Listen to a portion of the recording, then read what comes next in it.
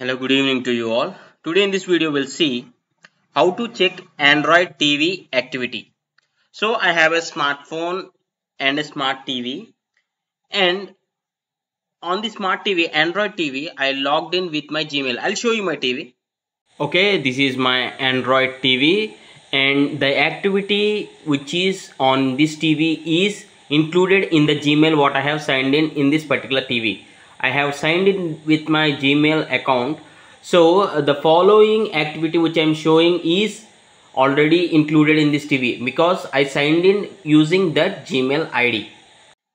Okay, this is on my laptop. So the same Gmail ID what I have already signed in on the TV is on this laptop. So on my Chrome, I have signed in with the same Gmail ID what I have on my TV. See here, inbox.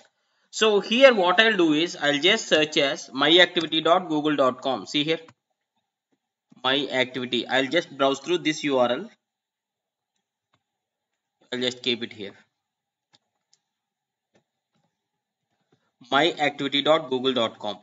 Once you are here, you will see web and app activity. So you need to tap on this, and here you need to click on this plus symbol. So you will get all the web and app activity according to the Google products. So let us check what are those Google activities. Just scroll to down. Okay, you can click on this filter by date and product. See here, according to the product wise, I'll just choose Android TV. This is my Android TV, and I'll just click on apply. Or you can set a specific before date and after date. But now I'll just choose all time. So click on apply.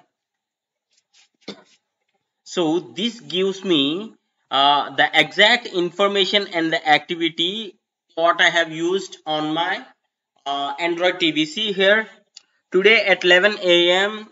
I visited Android TV and launched Disney Plus Hotstar app at 10:30. Okay, likewise, yesterday at what time my TV is turned on and launched YouTube for Android TV. See here.